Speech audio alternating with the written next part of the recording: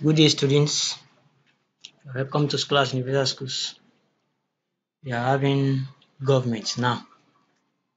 In our last class, we talked about the Arthur Richards Constitution, where we look at the features of Richard's Constitution, merits and demerits of Richard's Constitution.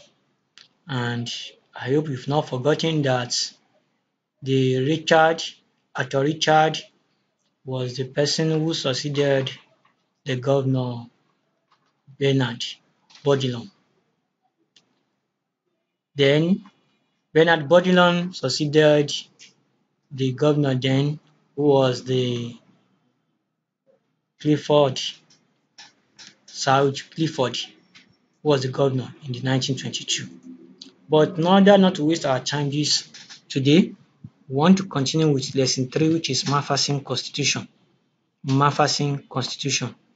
Macpherson Constitution, this is another governor that actually succeeded the Arthur Richard, the governor in 1946. Before we proceed, the picture you are seeing here is the picture of the colonial governors that are involved in the constitutional development of Nigeria before the independence. Then we now proceed to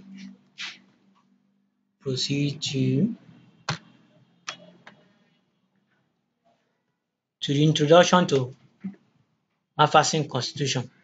Now, John Macpherson was the one who succeeded Arthur Richard, as we had it earlier, in 1948. So after the expiration of the time of the Arthur Richard Constitution, it was John Macpherson that took over from him as the governor of Nigeria then. So, and this John Macpherson saw the need for the constitutional reform of Nigeria. So, as a country, he took a step towards that effect. In the course of doing that, he established a committee to look into the shortcomings of the Arthur Richard Constitution, the constitution that started with Bernard Bodilon. So they established a committee to look into the constitution and to make reforms to those areas where there are shortcomings. This John Macpherson, the governor we had, he did well by trying to make a wider consultation. A wider consultation went to the villages and province to seek for the opinion of leaders in the Nigeria.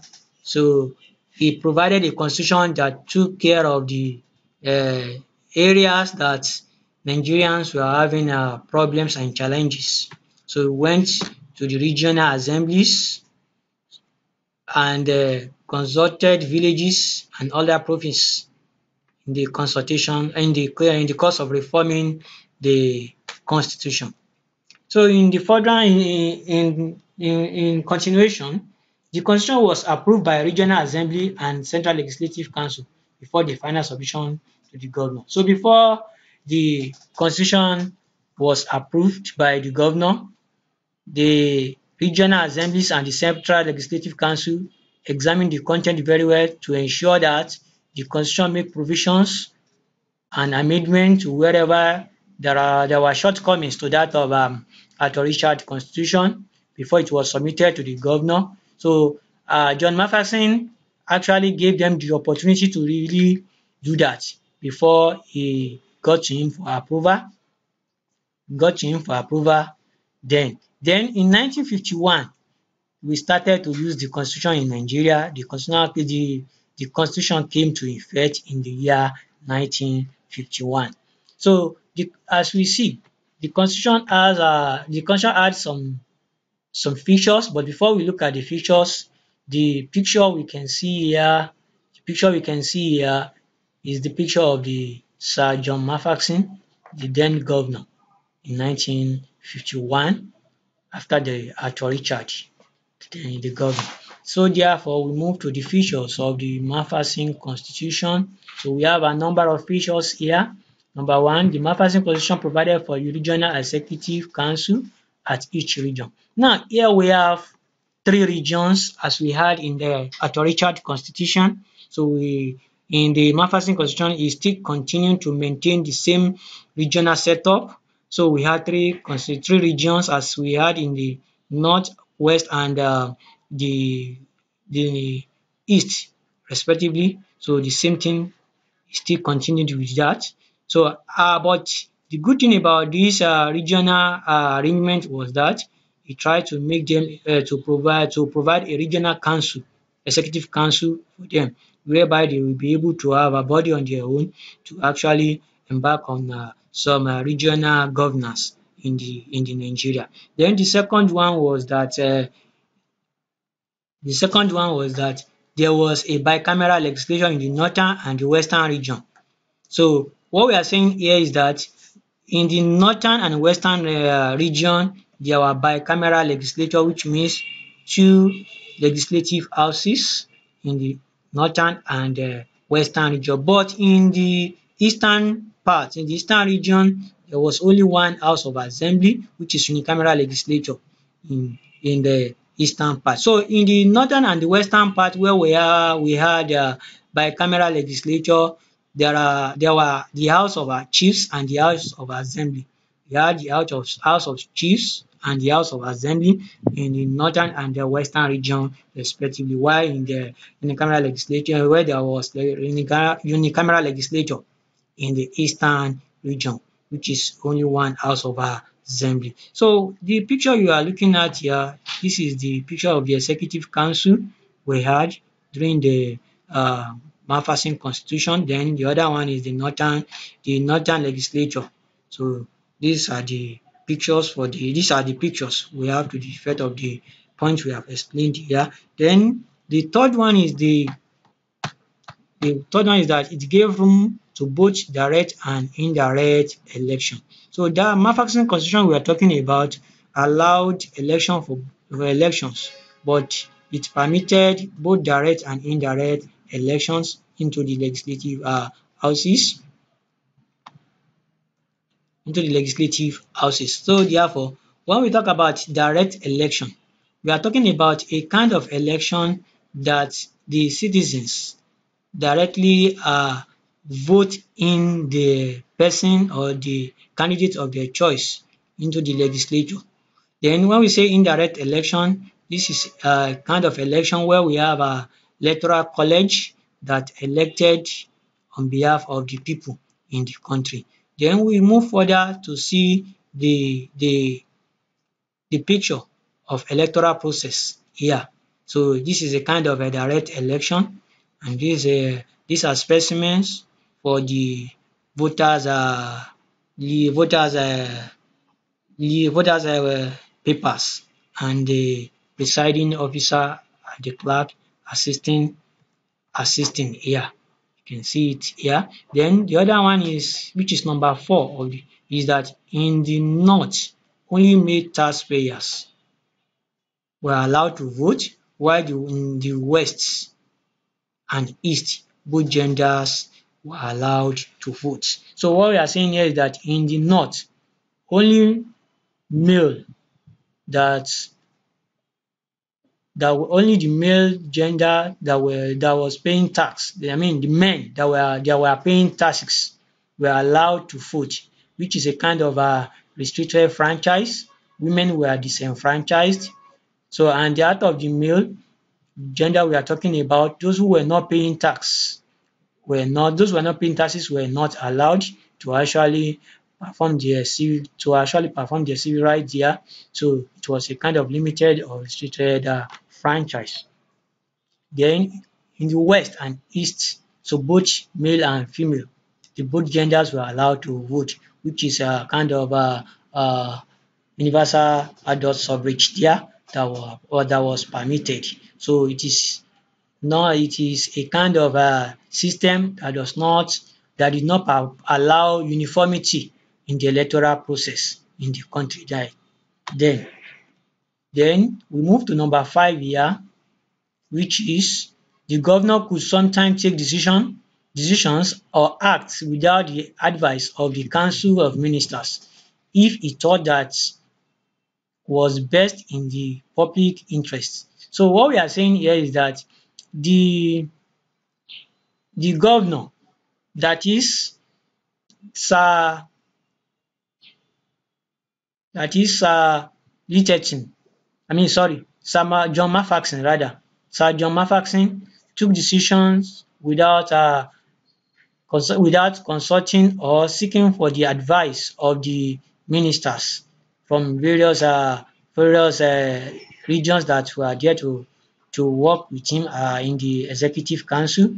So whenever he felt that the decision is to take was the best interest of the people, of the public, he went ahead to make such decisions. So he did not wait for them.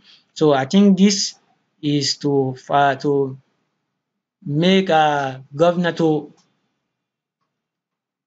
make quick decisions for the country.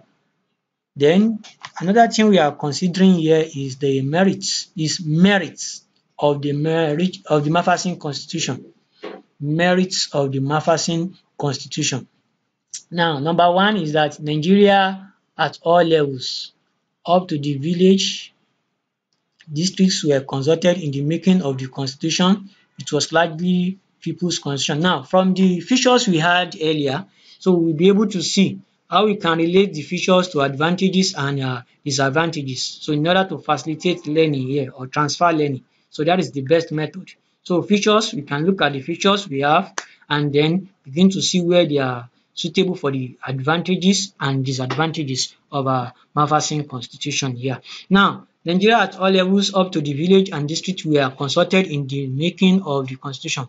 So it was largely people's constitution. So the salient point there is that it is largely people's constitution because Nigerians were consulted in the course of making that constitution from villages to village, from one village to another, from one district or province to another. So the leaders, the headers, and the people were consulted at large in order to ensure that the constitution took care of every issues that the Richard Constitution failed to address. Then the other one is the number 2 here is the Constitution granted more powers to the regional houses of assembly to make laws. So here, the Macpherson Constitution granted more powers, unlike that of Richard Constitution, which did not. So the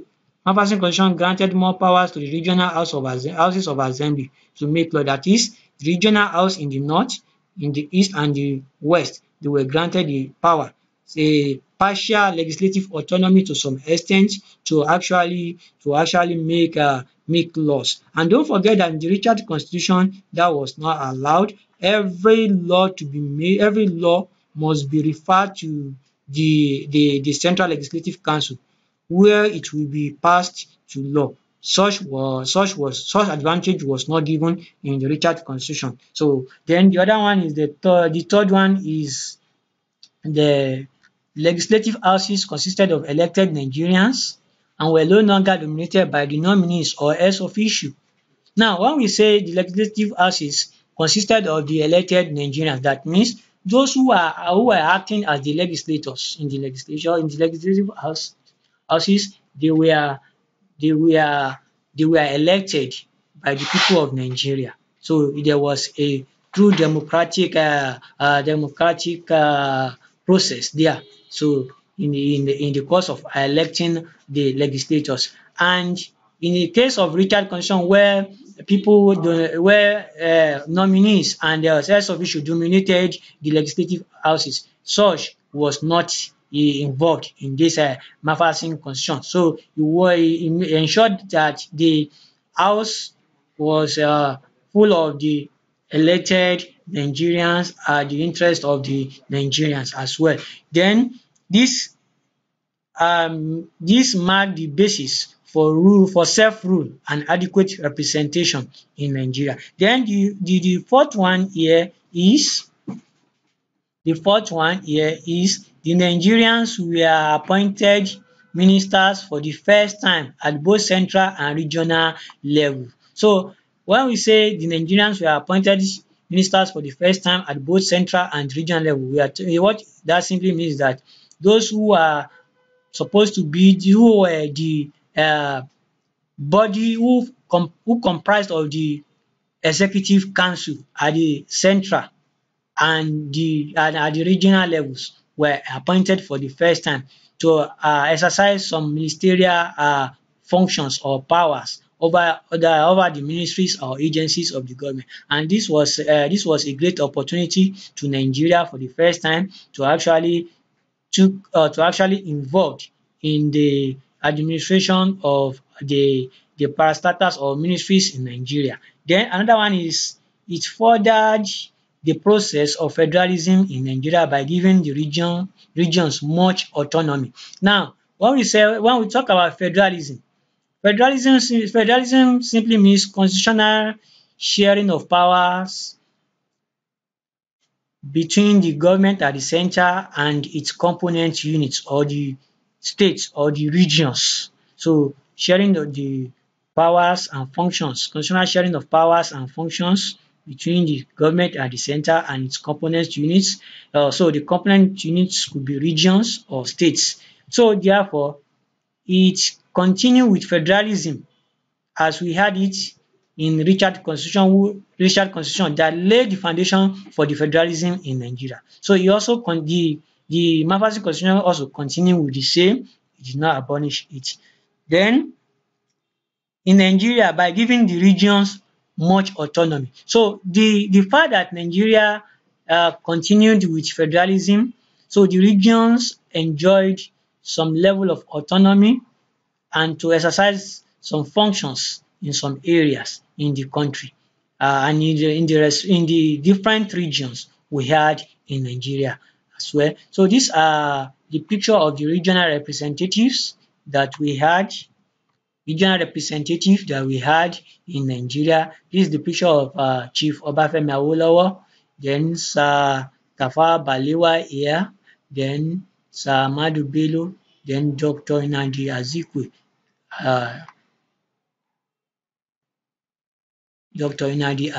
Here. So then we now move to the merits of Macpherson Constitution. Now, the first one here is too much powers were concentrated in central legislature. What we are saying here is that the powers that were vested in the central legislature was too much. Don't forget that the central legislature is the legislative body at the federal level that see to the processes of making law and makes law for the country. So there are so much power that were in their hands, and such can lead to autocratic leadership, or sometimes it may delay in the process of exercising some functions in some regions. So these power were supposed to shed with the region legislatures for better governance, but it wasn't like that. Then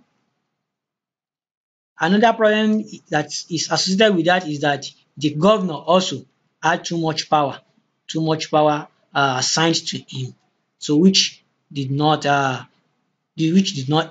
the decision-making process of our country in Nigeria. Then another thing is which is number 2, is the central governor also had too much powers to act against the advice of the executive council. Now, there are the executive council decision mostly overrode that of the executive council.